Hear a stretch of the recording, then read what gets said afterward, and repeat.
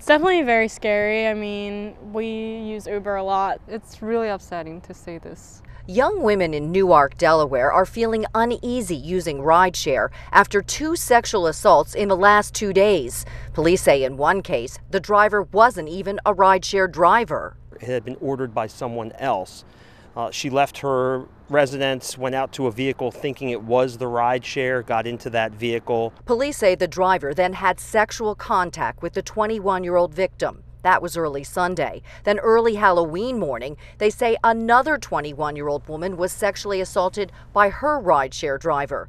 Police say as they were heading to her destination, the driver stopped, started to assault the victim, then dropped her off. The message we're trying to push to people when they're using a rideshare, when the vehicle pulls up or you make contact with the driver, the first thing you do is ask them, who are they there to pick up? Make sure that they know your name.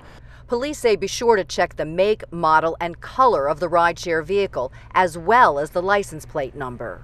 Vehicle always. I feel like we should probably start checking license plates, but we don't really do that much. Police say sit in the back seat on the passenger side so you can see your driver and avoid taking a rideshare alone if you can. Honestly, would be too scared to, so I always make sure I'm with my friends when I do that.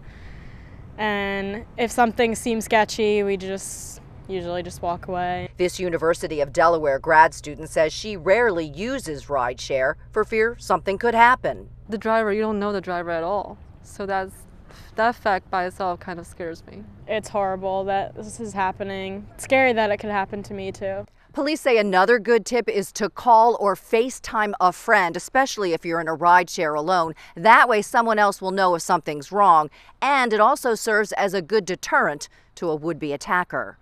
Dawn Timoney, Fox 29 News.